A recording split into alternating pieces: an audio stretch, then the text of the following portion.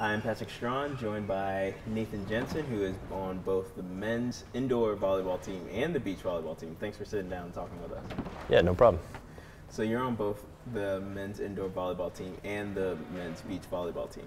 So for us that aren't volleyball savvy like yourself, tell us what are the big differences in the between the two sports? I would say the biggest difference is timing. Basically, when you play beach, it's a lot slower.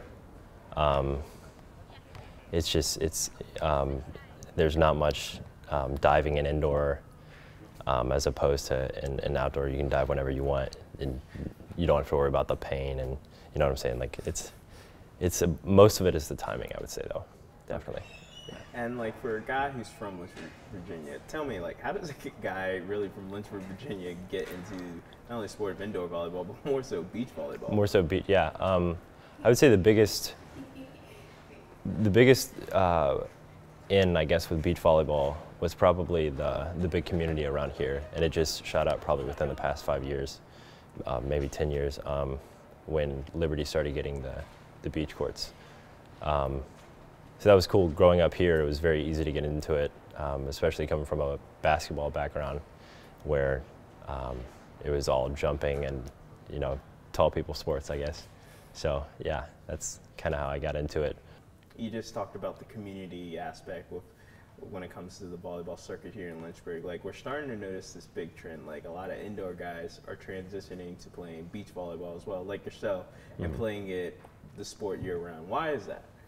I mean, it's good to have it's good to have the ball in your hands for year round, because you're always staying active, and especially when it comes to beach, it's a much more stamina-based game.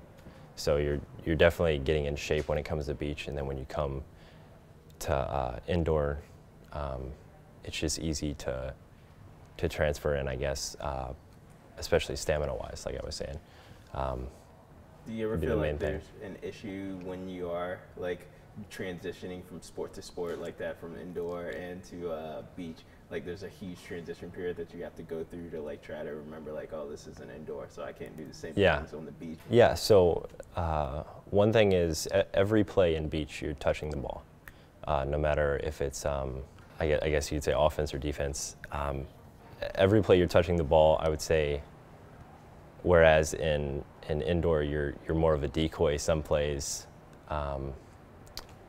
you're not always setting the ball, whereas in outdoor, you're always setting the ball every play. So switching and making sure you're jumping every play in indoor, making sure you're being that decoy, making the middle jump and think you're about to hit the ball in indoor, whereas in outdoor, they already know who's hitting the ball. It's just a matter of getting to the block. And I know for someone who's tall, I have those tall problems too.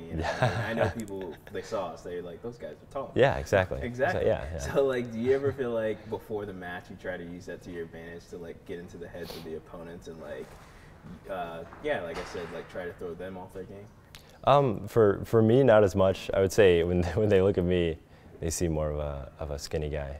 But as a taller guy, I would say it does help. Maybe even for me, maybe it's more sneaky because they see a skinny guy, but it does help being tall, obviously, in a sport with a tall net like that. So, yeah. And you, as I touched on it throughout the interview, you're on two teams. You're a full-time student, but you're also a full-time worker. So how do you balance between all four aspects and do it so effectively as well? The main thing is staying up and doing your schoolwork. I think the schoolwork is the main problem because it's mentally tough. And then when you go onto the volleyball court, it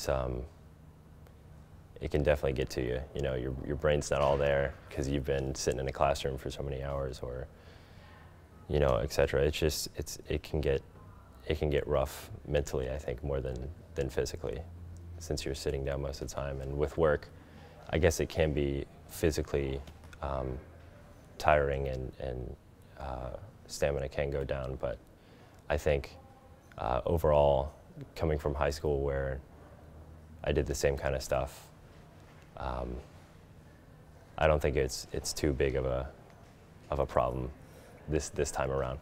Well, hopefully throughout the semester, like it won't be too time consuming for you, and you'll find a way to balance all three, or sorry, all four. Take that. Yeah, for but, sure. Yeah, thank you so much for sitting down and taking the time to join with us. Yeah, no problem.